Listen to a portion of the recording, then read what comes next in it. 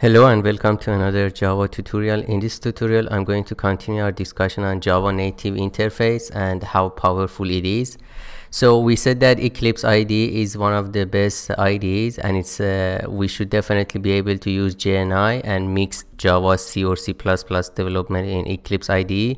But the setting up the environment for this mixed development involves many manual steps. And the first step was to install the CDT plugin for Eclipse, and then write our Java codes and add the native keyword to any method that we want to implement in C or C++. And then the most important part was to configure the external tools so that we can call one of the Java tools that creates the header files. And we said that up to Java 8 we have to use javah-JNI.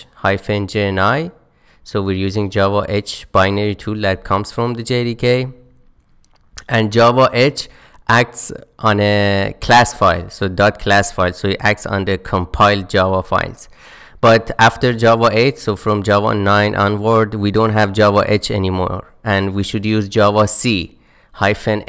All right, and what it does, javac-h acts on a .java file, and it simultaneously compiles the Java file and also creates the native header file. All right, and then so we said that we run this tool to generate the header files, and then we add those header files to our C++ project and create our .cpp files and implement or add the implementations of the methods or functions that are in the header files, and create a dynamic library, because Java cannot load static libraries, it can only load dynamic libraries.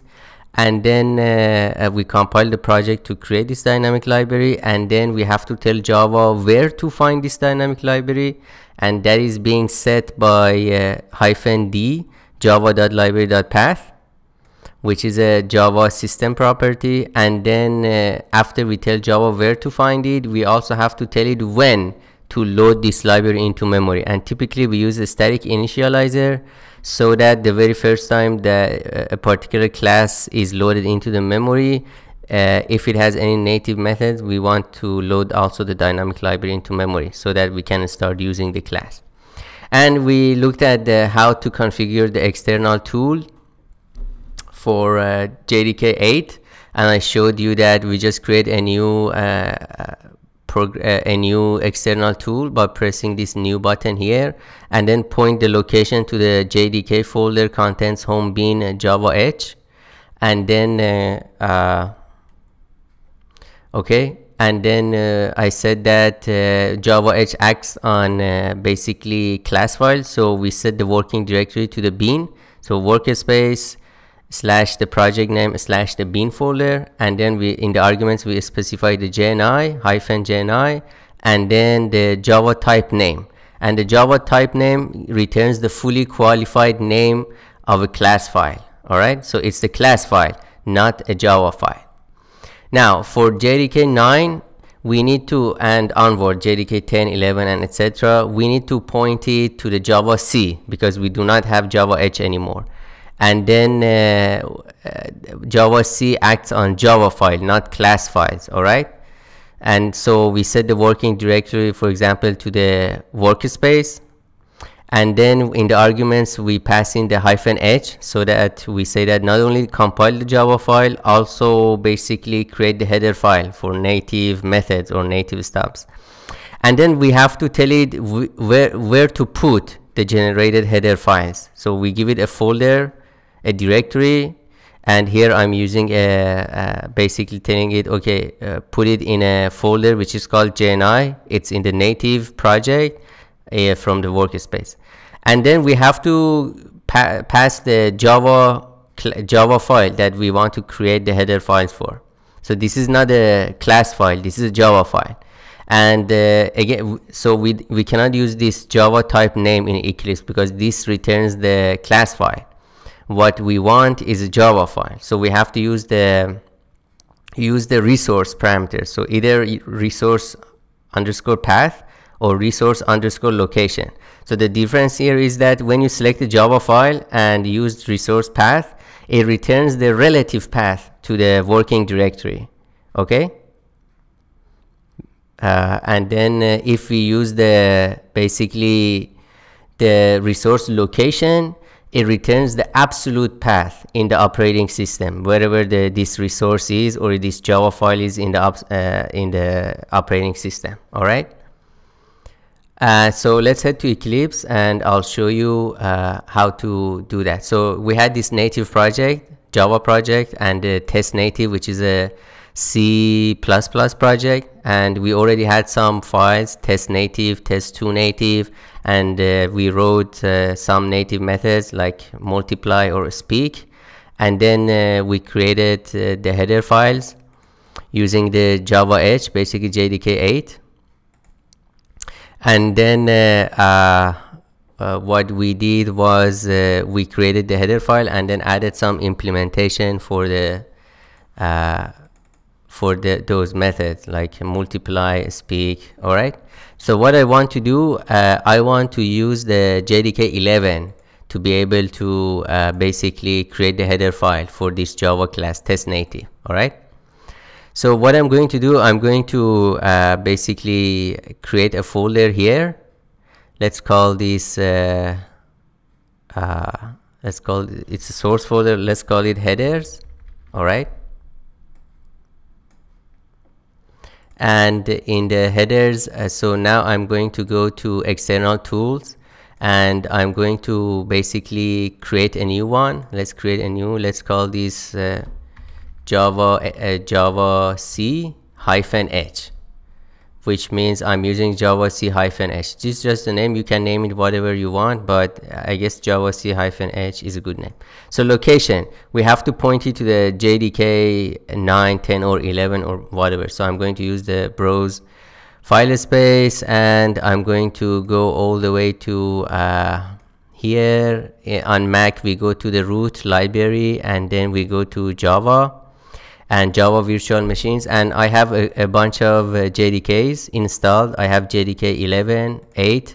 These are Oracle JDKs. I have Graal VM, Java 8 and 11. I have JDK 7 and JDK 8, a different update. So 1.4.4 update and 1.2.1 update. All right. So as you can see in the workspace, I'm using JDK 8, 1.4.4 update. But now for the external tool, I want to go to JDK 11, contents, home, bin, and as you can see, there is no Java H here anymore, so it's just Java C. So we point it to the Java C, and I'm going to, for the working directory, I'm going to set it to workspace location, and this workspace location basically returns the absolute file system path of the workspace root. When an argument is specified, the absolute file system path of the resource identifier is relative to the path return. Right. So we're just going to set it to workspace, and in the argument I'm going to specify that, okay, I want to create the header file, and then I want to specify a folder to put the header files into that folder. So I'm going to say that workspace / go into the test _ native. This is my C++ project, and headers. All right. So this is the path to the basically the headers folder. So I want to directly create the header file and put it in the headers folder of the C++ project.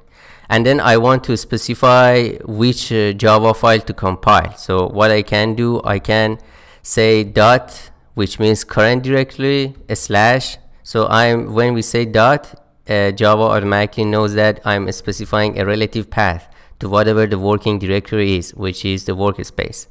And I want to be able to have a general configuration. So whatever Java file I click on and run this external tool, I want to be able to create the header file for that Java file.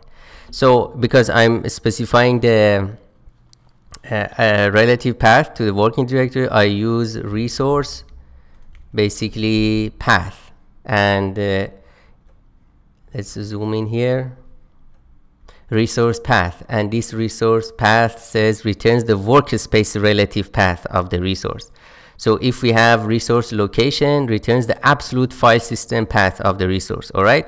So I use resource path and use the dot slash, which means from the working directory, which is the workspace location, onward. And that's what the resource path does. It returns the relative path to the workspace, right? Returns the workspace relative path of the resource.